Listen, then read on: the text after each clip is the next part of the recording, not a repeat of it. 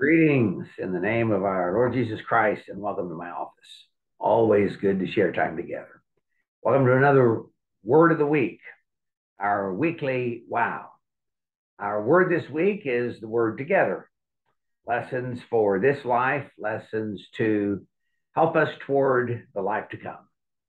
Pay close attention. The power of being together, the power of togetherness is often lost in the modern church. During the pandemic, we learned to assemble without assembling.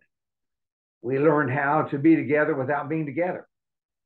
Together is an important part of our shared life in Christ. Face-to-face meetings, being able to spend time together. One of my favorite texts as I come to the Lord's Supper each Sunday is in Luke chapter 22.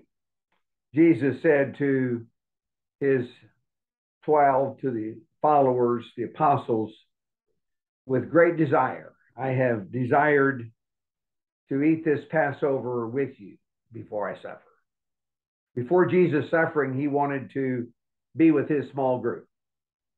Even though he knew they would betray him, deny him, and would flee from difficulty. They were his followers. I think I would have been tempted to trade them in for a new set. He wanted to be with them. We are spiritually wired for life together. And in the supper each week, our hearts beat in unity. I'm reminded each week of the thousands of believers around the world who share the supper.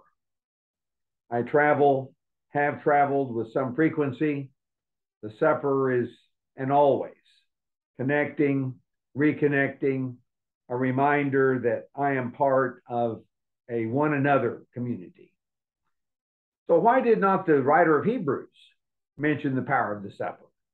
For calling people together in Christ, to call people back to faithful following Christ.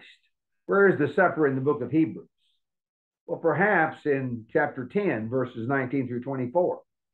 Therefore, since we have confidence to enter the holy places by the blood of Jesus, by a new and living way that he opened through the curtain, that is, through his flesh, by the power of his blood, by the power of his sacrifice, we have a great high priest over the house of God.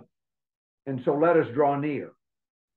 Let us have full assurance of faith, hearts cleansed, purified, knowing that God is faithful and we respond faithfully. We continually confess him without wavering, and we consider how to stimulate one another. That's togetherness. Face to face with God, face to face with one another. Confidence, access, drawing near, true hearts, full assurance of faith. Perhaps the writer's call does, in fact, focus on the power of the supper in the life of the believer. We together enter God's presence, the Holy of Holies, by the blood of Jesus, because of God's faithfulness. We may think often that we come to be in God's presence, but in a real sense, in the supper, God comes to be present among us, even as we seek his presence. Faithful God. One more text from 1 Thessalonians chapter 2, Paul writing to people from whom he had been separated. Brothers and sisters, when we were orphaned by being separated from you for a short time, it was our intense longing. We made every effort to see you together. Why? Because of the burden of love. Paul longed to be present in person, genuine affection, shared through face-to-face gathering. Paul to the Corinthians, I will give you other directions when I come. Chapter 11, 1 Corinthians, verse 34. John in two short letters, there are things I cannot say in writing, so I will come to you soon. 2 John, verse 12, 3 John, verse 13. So here is power for our Christian lives. The simple word together. Application. How do you know that you are essential and longed for? In regular worship, in the weekly supper, in time shared, in our weekly connect groups, weekly small groups. So blessed to be a part of a church that shares together weekly in small groups, and also in our shared lives. So here's the challenge. Tell at least one other person this week how much they matter, how much they are longed for, how much they are loved. Remember that God loves you. I love you. That's the way it's going to be. Thank you so much for sharing this time with me. May we appreciate the power of this simple word together.